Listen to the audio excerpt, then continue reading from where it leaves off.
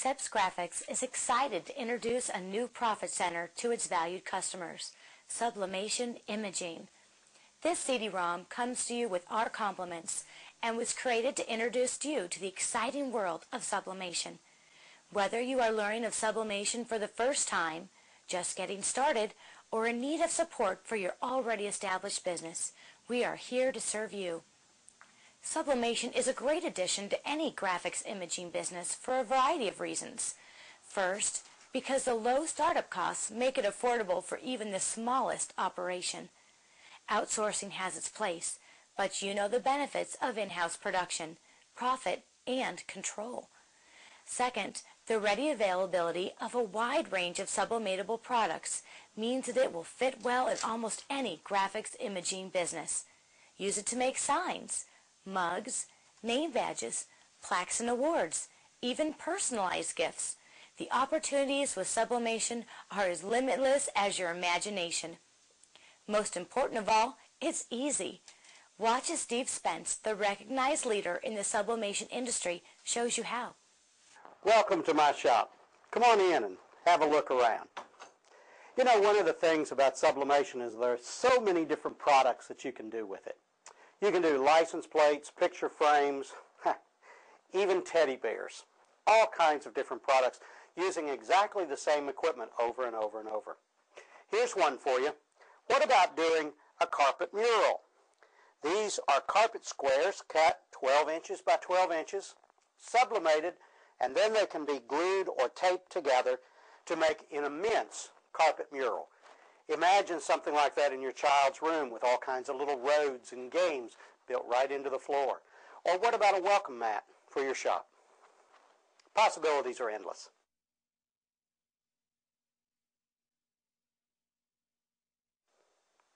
Here's how sublimation works. The first thing we do is print onto a sheet of paper. Now we're using special ink for this. If you're using a laser printer, you're using special toner. If you're using a Seiko 4104, for instance, you're using a special ribbon and a special paper. If you're using inkjet, you're using special inks. And so we print it onto a piece of paper in reverse. And it really looks pretty much like any other printout, maybe a little more washed out, but it looks basically the same. Then we take that transfer and we place it on top of a substrate. Put it into a heat press and heat it up. As it heats up, the solid that is printed on the transfer changes to a gas. The gas permeates the surface of the substrate where it turns back into a solid. In fact, that's the definition of sublimation. It is a process by which something changes from a solid to a gas and back to a solid without becoming a liquid.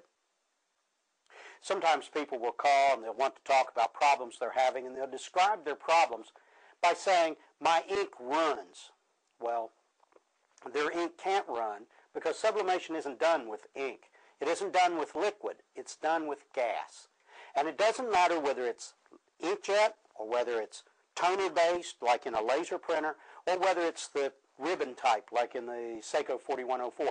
All of them work the same way. That material changes from a solid to a gas and back to a solid. Never does it become a liquid. Well, the point of all this is that once this is transferred to the material and it comes out looking like this, it is incredibly durable. You can take a key, for instance, and scratch the surface of that and it won't hurt it. Why? Because the image is underneath the surface. Now, this particular piece was made as a sign, and as you can see, the colors are bright and vivid, and the surface is a matte finish, and that's one of the nice things that we can do in our industry. Many of the products are available in multiple finishes, matte and gloss, and so we can get the kind of look that we want, and can even mix them, so we can do ADA signage, so that we can do name badges, and of course so that we can do plaques. All kinds of awards.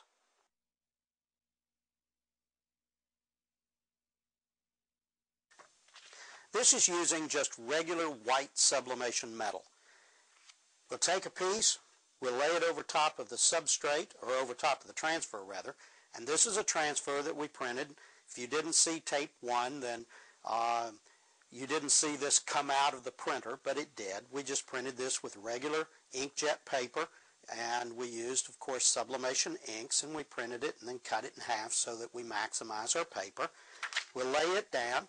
We're going to put a sheet of regular paper underneath it, and you'll see why in a moment. And then we're going to take the metal, we're going to lay it over top. We're going to lay it over top and center it, and then we're going to attach it with 2 pieces of heat tape. Now that we've taped this on, we're going to cover it again with another sheet of paper. Now the reason we're doing that is because some of this ink that's going around the metal to create the full bleed is going to go somewhere. And when we heat that up, it's going to turn to a gas and it's going to go to the bottom of our heating platen. And then when we put another product in there later on, it's going to transfer that back to the next product. So we need to do something to trap it, and that's what that extra piece of paper is for. Now that we've put that on, we're going to bring the heat platen around and close it down with just medium pressure. Medium pressure is really just what you can do with one hand. Some people try and use way too much pressure with their heat presses. It takes both hands and all their strength to close them down, and with inkjet sublimation that just isn't necessary. Medium pressure, that is something you can close with one hand so that you feel it latch down, is quite adequate for most products. The only exception will be ceramic tile, and we'll talk about that later.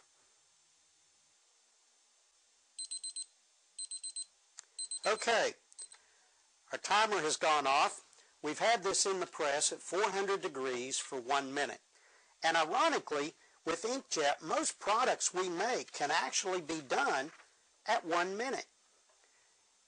Now we're going to be careful because obviously it's hot. We're going to take this top piece of paper and throw it away so we can't get that ink on something else accidentally. And by the way, I'll just mention that if you pick up that piece of metal, you're going to burn your hands, and you're going to burn them seriously.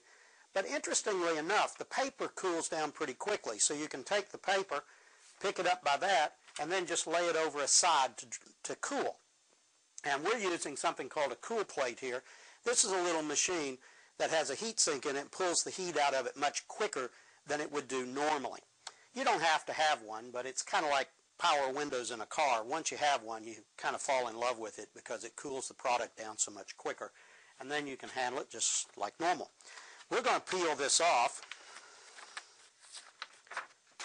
to reveal our finished product.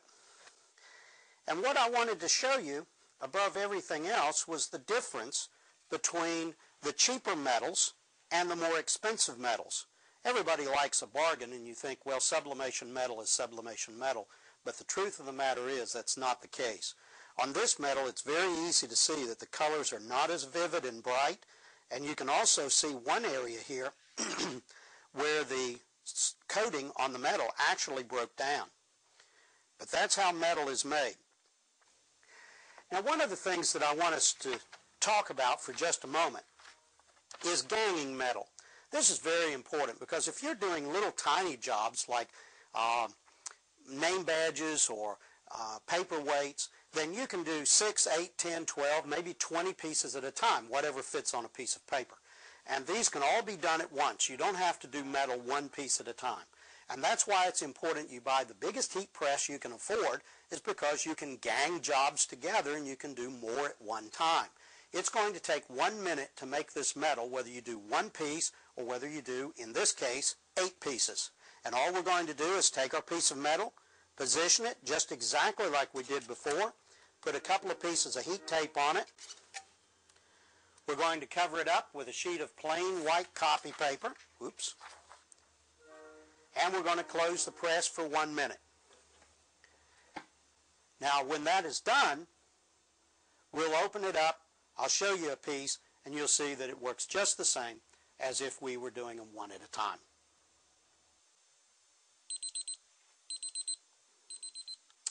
Okay, we'll open the press again, 400 degrees, 1 minute. Take the top sheet away, throw it away so that no gas that's gotten on that page can affect us later. And we'll peel one of these off real quick. just to show that, sure enough, whether you're doing 1 or 8, they all do the same. So gaining jobs makes it a lot easier to do production work, and that's really what this is all about. Not being able to make one product, but being able to make 10 or 20 or 30 or however many will fit on your press at one time. And you can do this not just with metal, but with a variety of different products. And we're going to talk about those as we go along. It's just that simple. Now that you've seen a brief sample of what is possible, call SEPS today and get the details of how to enter the colorful world of sublimation. Established in Birmingham, Alabama in 1988, SEPS Graphics is a full-service stocking graphic arts dealer. Home base in our 5,000 square foot office warehouse in North Shelby County, SEPS supports the press, pre-press, and post-press phases of the printing process by offering its customers a world-class product line of equipment and supplies. Obviously, this is just the tip of the iceberg. We're sure you have many other questions, so we invite you to contact Cheryl Ray. Be sure to ask how you can receive a copy of the complete video training series featuring Steve Spence, which will start you on the road to success in sublimation. Thank you for taking the time to watch this presentation. We look forward to the opportunity to serve you.